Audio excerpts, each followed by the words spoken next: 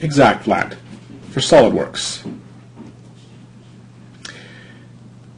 In this video, we're going to show how to do basic pattern engineering on our headrest part. If you recall, this headrest part was modeled in SolidWorks, and now we're going to put seam allowances and notches on the part. It's very simple. We start by selecting what we call the primary edge, and you'll notice that as we select the primary edge, the corresponding edge on the adjacent pattern piece is also selected. We can choose the seam type from our drop-down menu. We can click Create Notch Chain. In this case, we're going to add a 5mm V-notch, and let's put, let's say, 9 notches in here, just so they're easily visible. It's that simple. We're going to do it again on the other pattern pieces. We'll go through the whole process here. I don't suspect it'll take more than, 3 or 4 minutes to get this done. But as you can see, we just select the primary edge, and when the primary edge is selected, the corresponding edge on the adjacent pattern piece is selected, and then we add our seams. Now, the interesting thing about our seams is they are pulled from a database. There's a supporting database application that comes with ExactFlat. Both seams and notches are database-driven elements. So we're attaching features to our CAD geometry. Those features live independently of the CAD geometry. The features, therefore, can be standardized. So if you're a company that's standardized on a 8mm, 10mm, whatever type of seam it is, our database table is editable, and you can adopt your company standards, and they can be manifest in the selections that your designers use to do the pattern engineering. Notch is the same way. Rather than have hard-coded, pre-configured notch types, we do have those, but we can also allow the users to create notch chains, notches of any type.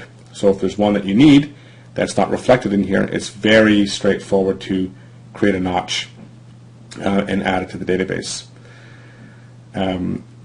The benefit of this is by having our features separate from the CAD geometry itself is when it comes to making changes. So just think about how easy it is as we select this edge here, this primary edge, to add an edge. It is that easy to edit an edge. So you just select the edge that you want.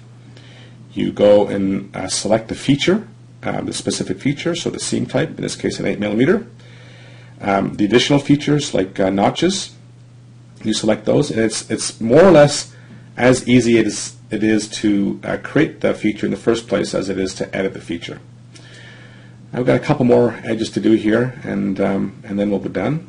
So let's go ahead and put seams and notches on the pattern piece here on the pattern edge on the right.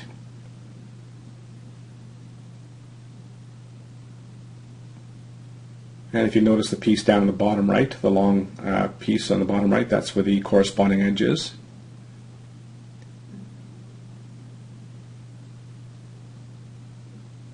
And what a lot of customers like about this is that it's very visual, it's very intuitive. By having the layout, first of all, and the layout which is corresponding to how these pieces might be sewn together or joined together, the edges aligned up. It allows designers to get a visual indication of how things are connecting, and that ultimately drives product quality, ultimately drives productivity, and it's really manifest in a very simple, intuitive interface. And if you're an experienced SolidWorks user, learning the ExactFlat pattern engineering features should be very straightforward. So here we are, basic pattern engineering in about 4 minutes or so, and that's it. So stop the timer. Yep, just under 4 minutes.